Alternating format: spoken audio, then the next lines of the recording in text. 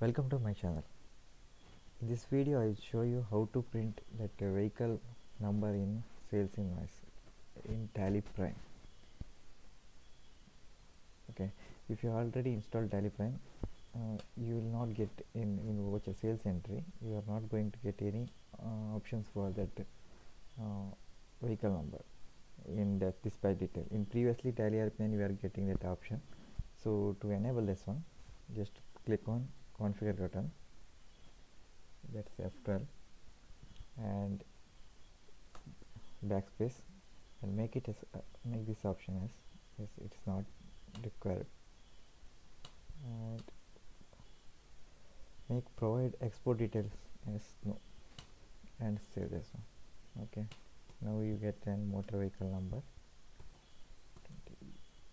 like some are transporting goods with the VRL or any transport. So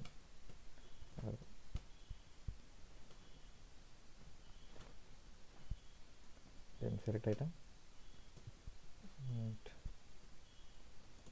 that GST ledger, and now see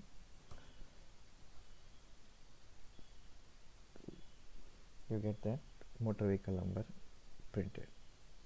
Thank you.